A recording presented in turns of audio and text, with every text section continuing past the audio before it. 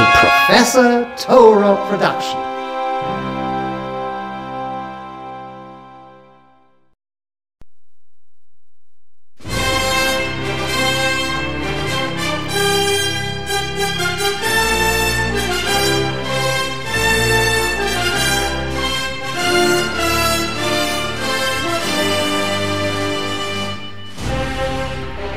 The Purim Story.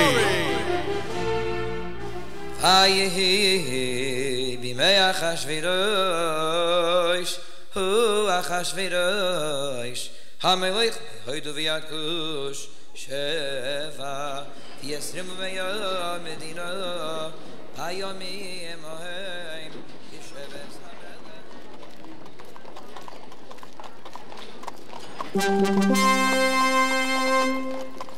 Hear ye, hear ye! The king hereby invites all the inhabitants of the city of Shushan to a royal feast to be held at the king's royal palace.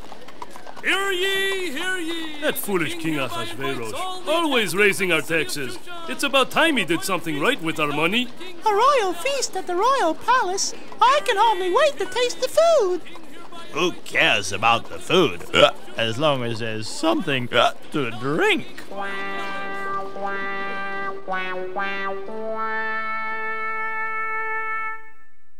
Most of the inhabitants of Shushan were eagerly preparing for the king's royal banquet. Most, with the exception of Mordechai HaYehudi, who was the teacher and respected leader of the Jewish people. And now, Talmidim, the pasuk can be understood. All right, Musa Seder. Menachem. Yes, Rabbi. I like that question you brought up in today's lesson. It shows you're really applying yourself to your studies. Wait, what's that announcement? Hear ye, hear ye! The king hereby invites all the I was afraid something like this was going to happen. Our people must realize the great danger this banquet presents to us. Menachem, I need a favor. Quickly, hang up signs throughout the Jewish section that I will address a vital meeting tonight at the city shul. Meanwhile, I'll discuss with the other sages of the city what must be done.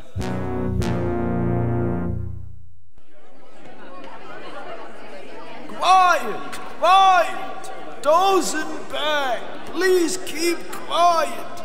Rabbi Sai, please, let Mordechai speak.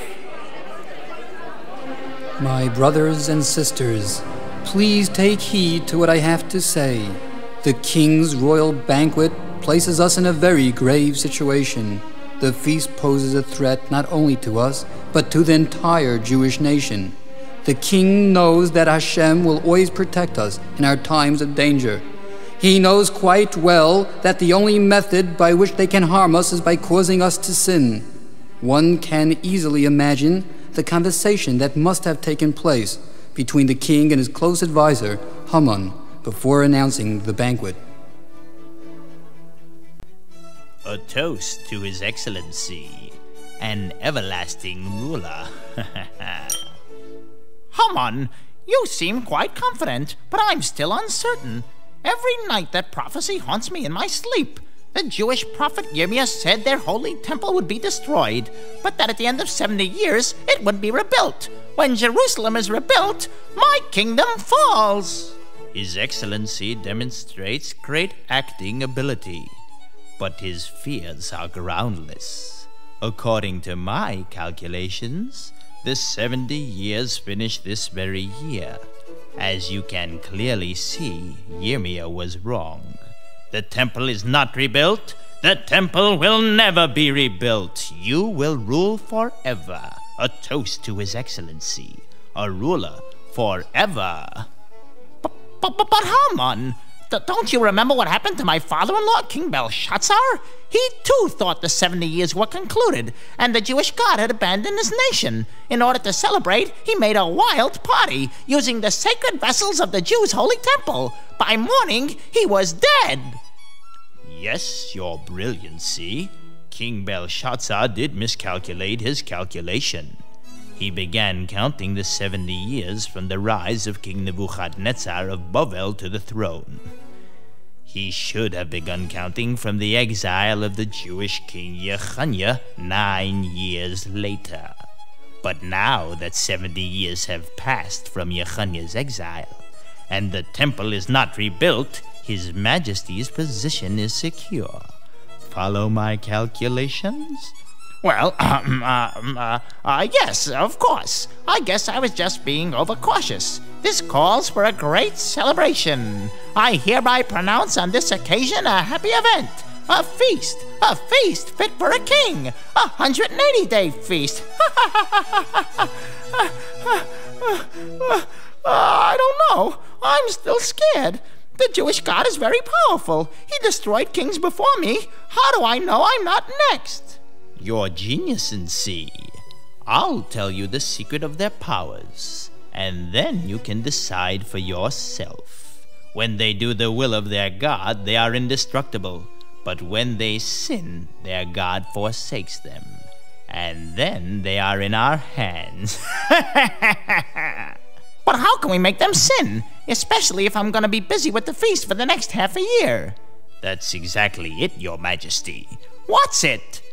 The feast will cater to this plan. What plan? What are you talking about? You're marvelous in C. Don't you see? The feast will be cunningly designed to make the Jews fall prey to sin. We'll have them enjoy the finest non-kosher cuisine from around the world. With enough wine to go around, we can be certain that the Jews will sin enough to deserve complete and total destruction.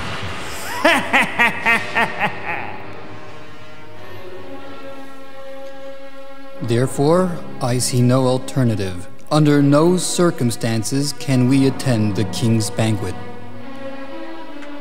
Hey, Mordechai, it's people like you who are causing all the anti-Semitism in this country. Persia is a haven for us Jews, and if we want to keep it that way, we'd better go to the feast to show that we're good loyal citizens of the kingdom. Right on, Shaul. Shaul, if you're so interested in showing your loyalty to human king of flesh and blood, what then of the loyalty you owe to Hashem? Come on, Mordechai. I don't know why you're making such a big fuss over nothing. So we're going to a party to eat and have a few drinks.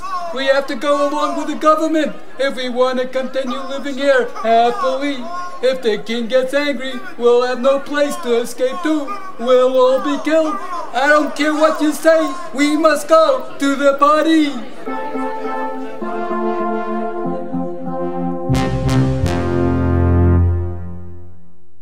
The banquet for all the inhabitants of Shushan was soon underway. Though some heeded Mordechai's warning and refused to attend, many Jews did attend the king's royal feast. At the palace, Haman was appointed to supervise the banquet and was busily instructing his servants how to best carry out his wicked plans. Do you remember all of your instructions? The purpose of this feast is to tempt the Jews to sin. But remember, you cannot force them to eat non-kosher food. They will only be held responsible for their actions if done with free will. Give them whatever they want. When their resistance is low, they will be like butter in our hands. And then we can finish off the Jews once and for all. I see another couple of Jews have just stepped in. Please, take care of them. Certainly, master. I'll tend to them immediately. So, I don't think we did the right thing in coming here. I think I should have listened to Mordechai and stayed home. Come on, Nati. There's nothing to be afraid of. Just relax. Let's pull up some chairs and be seated right over here, right next to this table. I guess you're right. You know, this place is the most beautiful place I ever saw in my life. There's gold and silver everywhere. Wow, just look at the expensive draperies and marble floors. It's unbelievable. Boy, if this is what Rishoyim get in this world, Imagine what's in store for tzaddikim like Mordechai in Olam Haba. Wait, what do you mean, tzaddikim like Mordechai? You should say tzaddikim like me. You think I'm at this party to enjoy myself and have a good time? Absolutely not. I'm doing it all for the sake of Hashem. Hey, here comes the waiter. Excuse me, gentlemen. Are you gentlemen ready to order? Hey, what have you got? We've got Portuguese pigs, Scandinavian snails, rhinoceros bits and elephant tails, Californian clams and Syrian snake, freeze-dried ants and cockroach cake, Alaskan... That's okay. I've lost my appetite. Hey, and besides, I can't eat that 'cause I am a Jew and I grew up on Torah and mitzvos. Perhaps you'd like something to drink. What's your specialty? Expensive old wine. I want expensive new wine. You could give the old wine to somebody else. Old wine tastes much better than new wine. How old is the wine you got? At this party, everyone is served wine older than himself. How old are you, sir? I'm 68. Shul, you always told me you're 35. Ooh, hey, Shul, why did you kick me in the ankle? Hey, everyone is always making mistakes about my age. I just look so young because I exercise. All right, I'll be back shortly with your order. Nuti, you stay here while I walk around this place a little bit. Just sit back and relax. Okay, Shul. Hurry back.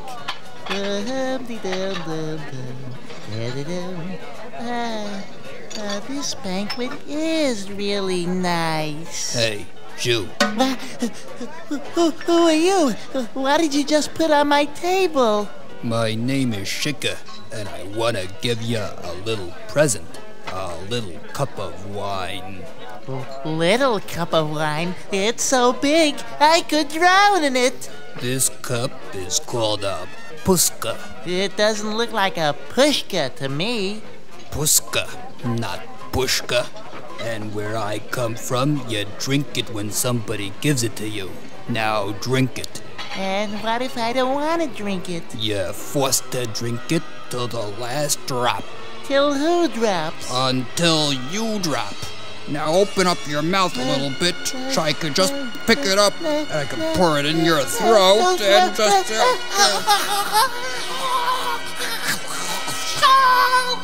Somebody help me!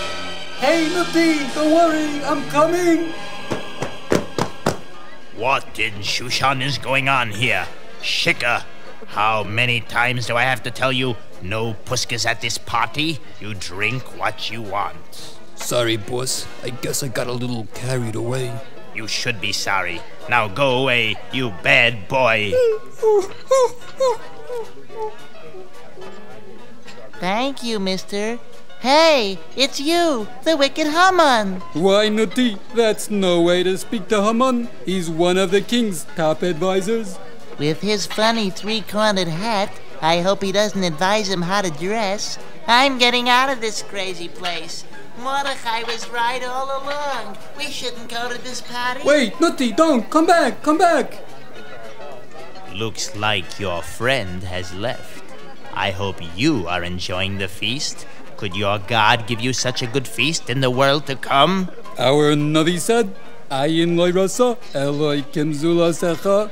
Olam Haba is better than anything in this whole world. And if I go up to heaven and I see it's no better than what you have at this banquet, I'll complain. This is Olam Haba. I've already got the same thing by Achashverosh's palace. You know something? You're a real swell guy, Haman. I hope the king will appoint you to be prime minister someday.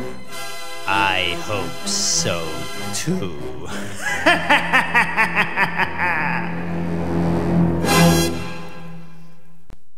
The seventh day of the feast fell out on Shabbos. The Jews stayed away in order not to desecrate the holy day. On Shabbos, in all Jewish homes, Shabbos Neros shine brightly, and sounds of Zmiros ring in the air. After enjoying their Shabbos Suda, the members of each household begin discussing Divrei Torah.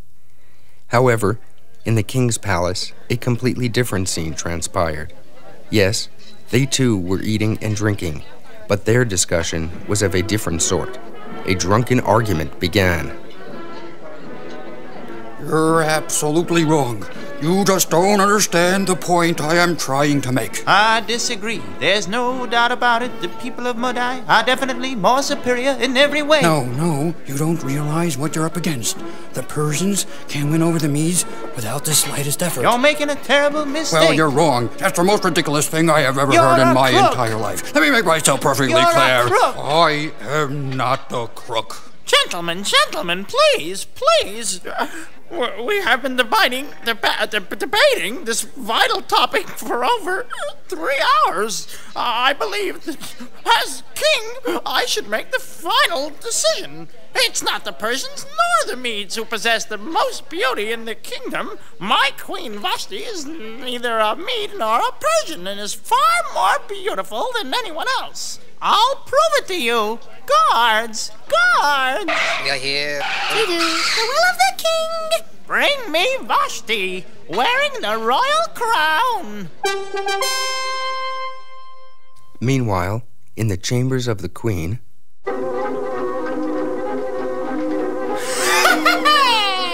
Leia, boil a cup of tea for me at once. Yes, Your Majesty. A maid should always have a smile on her face while serving her mistress. Yes, Your Majesty. Leia, did you tend the garden today as I instructed? No, Your Majesty. I haven't been able to take care of it yet. I hope to tend it first thing tomorrow morning. What do you mean? You didn't do it yet? Don't give me your excuses. I know why you didn't work today. Because it's your holy Sabbath, and you didn't want to work on Sabbath. Tell me. Ow. That's the real reason, isn't it? Please let me go. I thought Your Majesty didn't need the work done until tomorrow. Don't you lie to me. I know why you transgressed my command. You really want to keep your Sabbath, don't you? But it won't work. My grandfather Nebuchadnezzar destroyed your holy temple, and I will prevent it from ever being rebuilt. You see these water basins? They were taken from your holy temple. Your God is no longer with you. If he still has any power, why doesn't he stand up and avenge his honor? Your Majesty yourself demonstrates the greatness of my God. If Hashem allows such wicked people as yourself to continue living, it's the biggest proof of his greatness. Hashem is in no rush. He rules over the whole world, and there is no place you can hide from him. Don't worry. You won't go unpunished for long. Hashem has seen all the suffering and embarrassment you have caused to all Jewish girls. Ow! You filthy Jewess! You will be punished dearly for your foolish remarks. What is it now? Queen Vashti, the king formally requests Her Majesty's royal participation to show herself to all the officials wearing the royal crown. Quiet! I'll deal with you later. Go into the back room. What an honor. A chance to show off my greatness. I'll be with you in a moment. Just one last look in the mirror. Marvelous. Wait! What's happening? Pimples! Pimples are growing out of me! All over my skin! Oh, I look so ugly! What could be more embarrassing than that? What's this? An ugly tail is growing out of me too! Oh no! The king is waiting. Oh, I can never appear this way before all those people. Why, I'd be the laughing stock of the entire kingdom. Guards! Guards! Go tell your stupid master that in the house of my father, King Belshazzar, he wouldn't have been good enough to clean the horses' stables. My father could drink enough wine for 1,000 men and wouldn't get drunk. Achashverosh has just a few drinks and becomes completely crazy. I refuse to obey his insane command. Tell the king I will not come. The guards hastened to return to the king with the wicked Queen Vashti's reply. Your Majesty. The Queen refuses to come. How dare she? What did she say? Well, first she said, what is it now? All right, but get to the point. She said, go tell your stupid master that in the house of my father, King Belshazzar, he wouldn't have been good enough to clean the horses' stables. My father could drink enough wine for 1,000 men and wouldn't get drunk, but Achashverosh has just a few drinks and becomes completely crazy. I refuse to obey his insane command. Tell the king I will not come.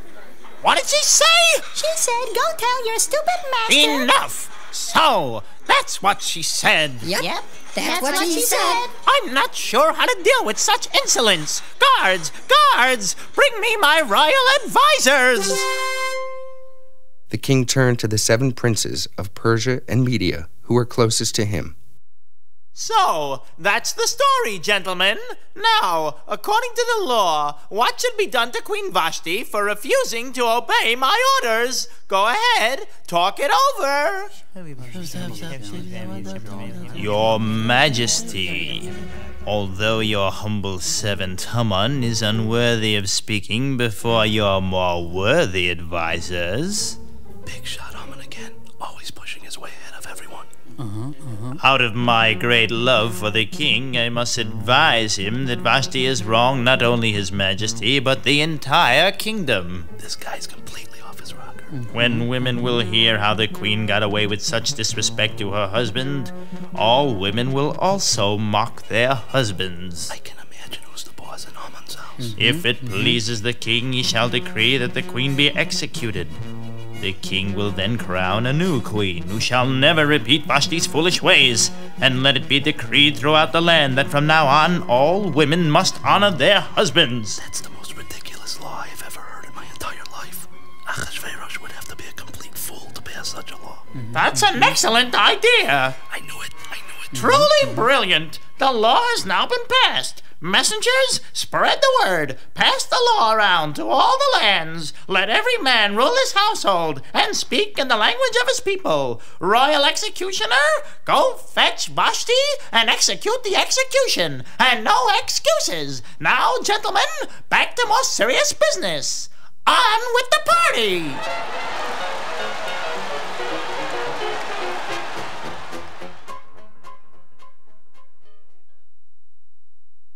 The wicked Vashti was killed, and the king began his search for a new queen. Scouts were sent throughout his kingdom, looking for the most beautiful woman in the entire land. There was a Jewish man in Shushan, the capital, whose name was Mordechai.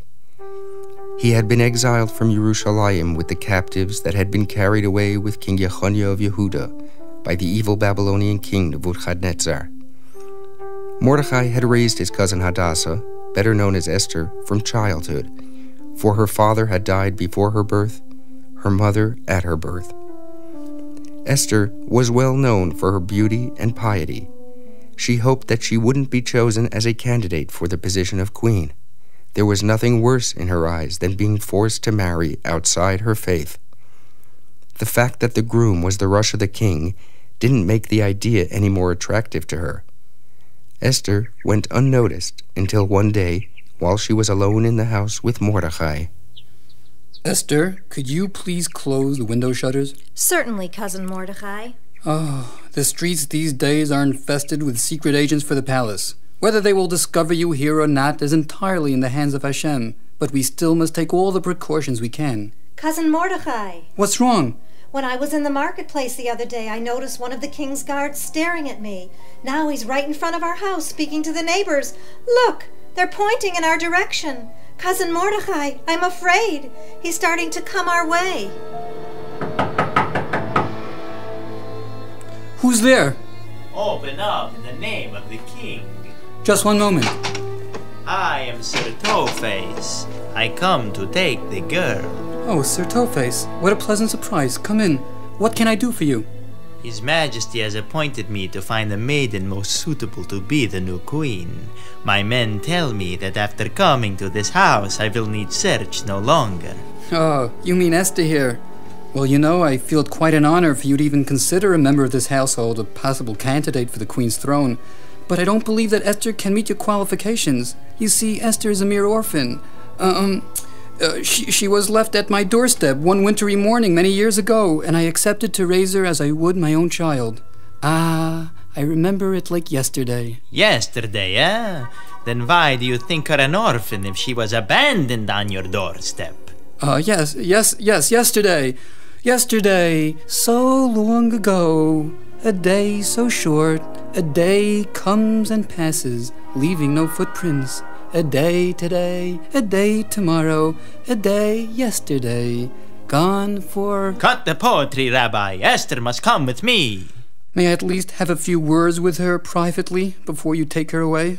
Certainly, Rabbi. I will wait outside. Oh, Cousin Mordechai, this is terrible. Will I have to spend the rest of my life in the king's palace? How will I survive? How long will it take before I start acting like a Persian? Until now, I had you to guide me. Now I'll be away from you, away from all the Jewish people. Cousin Mordechai, I'm all alone. I don't have the strength to make it all alone. Shh, Esther, my child, don't be afraid. I promise you won't be left alone. I'll be there in the palace whenever I possibly can, but you must always remember that even when I won't be there, you won't be alone. No matter how bleak things seem to be, Hashem will always be with you, protecting you in those difficult times. Esther, I see troublesome days ahead, not only for you, but for the whole Jewish nation. Your name, Esther, reveals a message of your own special role in life. The Torah tells us, "V'anochi haster aster panai b'yom hahu." Hashem says that there will be a time when He will hide His face from us and lead us in disguise. Ever since we went into exile, it's been so much harder to remain close to Hashem. It wasn't always this way, though. It was only 56 years ago when we still had the Beis HaMikdash. I still remember my father taking me as a child to the Beis HaMikdash in Yerushalayim. How inspired I was when I watched the Kohanim bringing karbanos and heard the Leviim singing their beautiful songs to Hashem. While standing in the Beis HaMikdash, we actually felt the presence of Hashem. A lot of things have changed since then, but one thing will never change. Even when all hope seems lost, Hashem will be with us just as before. It may be a bit harder now to feel His presence, but if we try, we can still see His miracles each and every day. I have a strange feeling. I sense that through your merits, a great salvation will be brought not only for you, but for the whole Jewish nation. I can't explain to you exactly why, but you must promise me that you will reveal to no one your true identity as a Jew. I promise you, Cousin Mordechai. Come in. It's getting late. I must take her now. Come. Goodbye. Goodbye, Esther. Goodbye, Esther. And never forget, Hashem will always be with you.